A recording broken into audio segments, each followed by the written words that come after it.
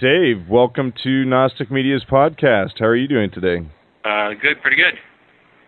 Would you like to start off with telling us a little bit about who is Dr. Dave Nichols?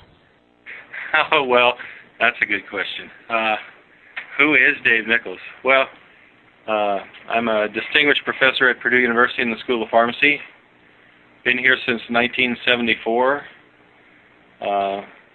Got a Bachelor of Science in Chemistry, a PhD in Medicinal Chemistry, postdoc in Pharmacology, and have been working on the so-called psychedelics since I started my graduate work in 1969, so that's quite a long time. Probably the only one that still work on LSD analogs, chemistry of LSD and its derivatives.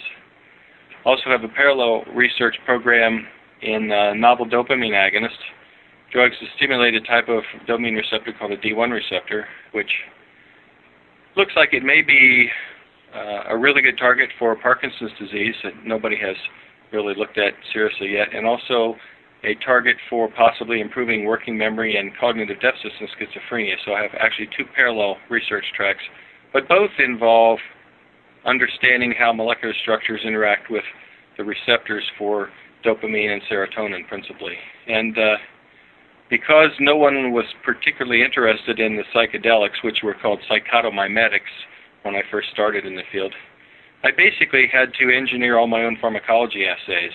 So unlike most medicinal chemists, we do everything in my lab from computer-aided drug design to synthesizing molecules to putting them into biochemical assays and receptors and mutating receptors and looking at the biochemical signals they produce and taking them on into rats and looking at their behavioral effects in rats. So I span the whole spectrum from conceptual design of a molecule to understanding how it may interact with the receptor all the way up to the behavioral aspects. So that's more or less, in a nutshell, what I do and have been doing here since I got here in 1974. And how did you get involved with the study of psychedelic drugs? Well, I graduated from high school in 1962, and of course, shortly thereafter, and through the next decade perhaps, psychedelics became very popular from a recreational standpoint. A lot of friends were using them, and really with my science background, initially I was concerned that my friends were smoking marijuana and were going to become addicted to it, and so I bought some pharmacology books and started reading and realized, boy, it's not really true. Marijuana is not really dangerous. It doesn't produce addiction and all the things that were out there. So I started reading up, and then when the psychedelics, particularly LSD, started hitting, that was the real popular one, read a lot about that and really became fascinated with how these molecules could work, because you would read about people having these profound experiences, rebirth experiences, or witnessing the Big Bang and the evolution of the cosmos, and you start thinking, wow, where are these drugs working? Where in the brain are they acting that they can produce these effects? And some people, after they take one of these drugs, are changed. They're never the same, whether for good or bad. And that's actually, people now will ask me, why do you study LSD? And that's one of the sort of canned answers that I'll give. I'll say, think of the things that can change your life. You fall in love, you get married, you have a child, a sibling dies, a parent dies, maybe a child dies, or you take LSD. And people sort of stop and realize what you've said. And I said, here's a molecule that you take a very small, a tiny amount. It diffuses into the brain, it stays a couple hours, and it diffuses back out. And for many people, they never see the world in quite the same way again, whether for better or for worse. And how is it that a chemical substance can do that? And I realized that the place in the brain, or the places in the brain now we would say, where that occurs, must be fundamentally very important in terms of the nature of our consciousness and determining who we are as sentient human beings and so forth. So that was the underlying issue. And I'd always, even as a kid, been very interested in kind of unusual things, and had often wondered, why are we here on this earth, and who are we really, and what is humans, and, do we just live for a few years and then we die and then that's it, or, do you live after, is there some part of you? So I'd always been kind of interested in philosophical questions. So this really crystallized, I guess, my thinking. But my talent seemed to be in chemistry. So how does a chemist do something, to contribute to that field, that sort of field of philosophy or theology or whatever you might want to call it? And so I decided that understanding how these drugs worked and where in the brain they worked would probably be the best thing that I could do with my particular skill set to get into that field. So today, what do you think about the death and rebirth type experience that people are having with LSD and other drugs? Is that something that we've began to understand what is exactly happening, or is it something that we still don't really know for sure? No, we don't know for sure. I think that this, let's call it a mystical experience, a transcendental experience. And this is a thing that Roland Griffiths was looking at in his study at Johns Hopkins a few years back. I think that this experience has the possibility for tremendous healing. We've seen that, I founded the Heffter Research Institute in 1993, and Charlie Grobe just completed a study of psilocybin in terminal cancer patients at UCLA Harbor, and it's been accepted for publication in Archives of General Psychiatry. And although the sample size was small, there were some of the markers were statistically significant, and others were very close to significance.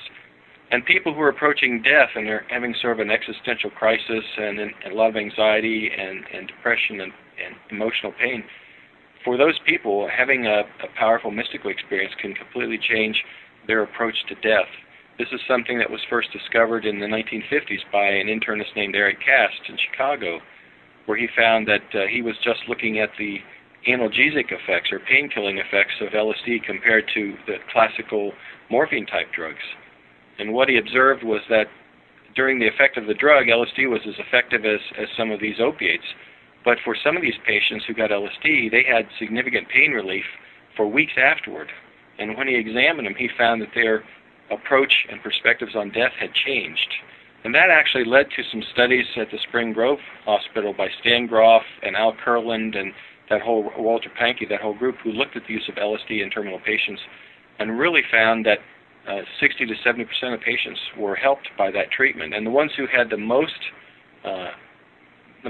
powerful effect were those that had a mystical or transcendental experience. So I think whatever that is, it has tremendous potential for healing people, certainly people that are approaching death, but I think probably in lots of conditions that we don't understand yet. The research just hasn't been done, so we hope we'll find some of those. But how that happens, I've looked at it as much as anybody. In fact, I'm writing a book chapter now where I'm trying to explain what happens, and the brain is so complex that it's going to be a while before we figure out things like that. But I think there are some promising signs. Franz Vollenweider in Zurich is on the Heffter board, and we have a clinic over there that we support that he does studies in. And he's looked at human subjects on psilocybin using PET scans and EEG and looking at what parts of the brain are activated. But the thing is, nobody has actually done any kind of a scanning experiment where we've caught somebody in the throes of one of these mystical experiences. And I think when we do that, we may start getting a little better idea of what kinds of brain states are happening during that experience. But I think it's very interesting. And if you can imagine, throughout history, some of the most powerful effects on our societies have occurred as a result of people having these mystical experiences, people what we would call prophets or seers, and they come back, and in some cases, most of the major religions have obviously been started by people who had some kind of a mystical or transcendental experience, and look at the effects on society over millennia from those experiences. So I think they're very important. I think psychedelics are extremely important substances to study, and it's really surprising to me that there is only perhaps a handful of people that are seriously studying these. These seem to be some of the most fascinating psychoactive materials known to man. They profoundly affect consciousness. If we want to understand what consciousness is, one of the ways to do it is to perturb consciousness with specific types of practices, yoga, meditation, or psychoactive drugs, and understand what changes occur as a result and how that affects consciousness, because this is really the last frontier, I think, in brain science, is understanding consciousness. And these are powerful tools. And it's just, again, just emphasize, I'm so amazed that so few people understand how important it is to study these, and there's really no government funding at all. I mean, my funding came from the National Institute on Drug Abuse for 28 years, and they were really only interested in how these drugs work and why people like to take them. If you started talking about therapeutic indications or how people might benefit, there's just no money out there. Go back to the use of LSD in treating pain. That seems a very interesting subject, because I have a friend who was in an automobile accident 20 years ago, and he treated his pain for years with LSD. Yeah, pain is a very subjective phenomenon. You know, people who are under stress or anxiety, their pain is perceived as much more intense than someone who sort of is not. So you have the subjective component. And then you actually have the physiological processes that involve activation of, pain receptors and parts of the brain that respond to that, and then the perception of pain. But for example, in the dying patients who Eric Cass treated with LSD, or at the Spring Grove, the ones that Stan Groff and colleagues and that whole group treated, there was a change in the subjective, so that the pain, in many cases, although they were aware it was there, it wasn't painful. In other words, the sensation of pain was coming in, and they knew there was pain, say, from the tumor areas or the areas that were affected by cancer, but the awareness of how serious it was just blunted in some way. So I don't know, and the studies he did with LSD, during the effect of the LSD, let's call it intoxication, there is an analgesic effect, and there are serotonin pathways in the brainstem that modulate pain. It may well be that LSD and psychedelics suppress pain at that level, at the physiological level. But I think in terms of long-term pain relief, the psychological or perceptive part of it may be more important, in that the pain is there, but it's going to always be there, and there's nothing you can do about it, so let's minimize it, or let's put it out of our mind, or let's think of some way to distract our mind so we're not focused on it. I think the subjective component is probably more amenable to treatment with something like LSD than the physiological part of it.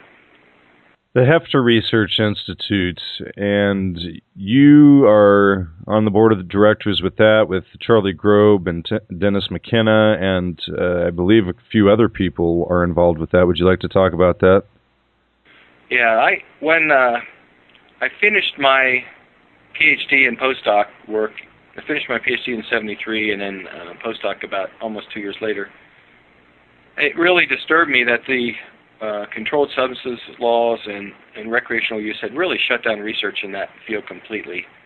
And there were a lot of people at that time, there was still a lot of media buzz about it, and people would talk about it, and I would sit and I'd go to meetings and say, yeah, these are really interesting, but nobody can work with them, there's just no government funding, the government's shut it down, they just don't want to study these things and all.